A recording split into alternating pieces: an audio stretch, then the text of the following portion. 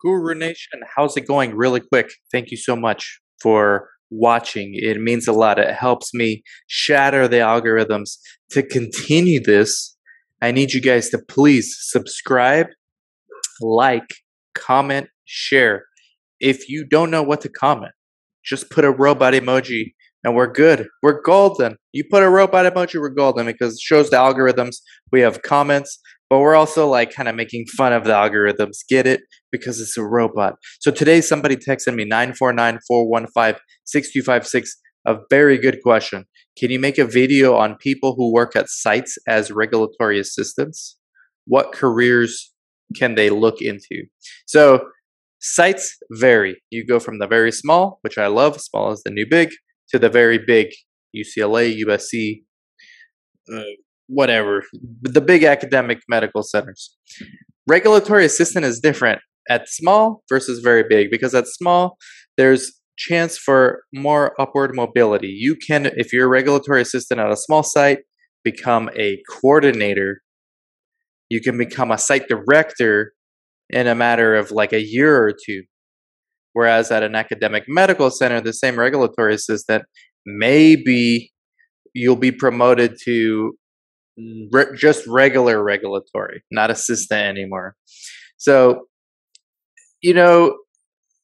the role regulatory assistant is an entry level role. No matter what kind of site you're at, it's entry level.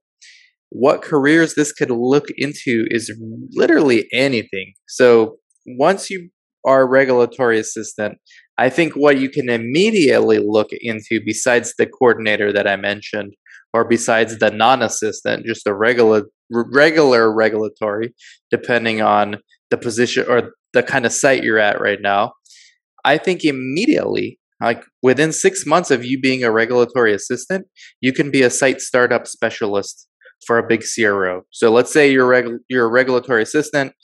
Let's say you do work for a place where you don't think there's a lot of upward mobility. Take the 6 months and leave. You did your time. Now go to one of the big CROs. They're going to hire you. They would love to have you as a study startup specialist. There's regulatory specialists at CROs as well. Trial master file specialists.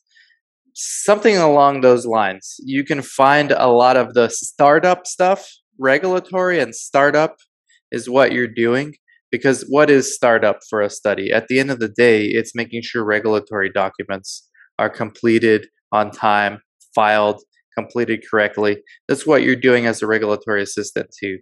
So that's a more natural transition from regulatory assistant is into study startup at a CRO or regulatory at a CRO or in-house CRA even at a CRO. And then from there, you can get into CRA, which seems to be the destination of choice for many of you.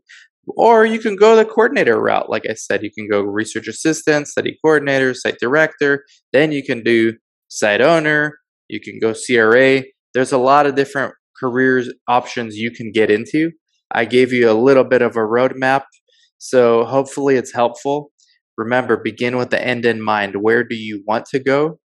Because that'll help you. Your long run goal, where do you want to be, can help you make those short-term decisions, which so many are struggling with. Hopefully it helps. Again, send me your questions, 949-415-6256. Like, subscribe, comment, share, robot, and catch you later.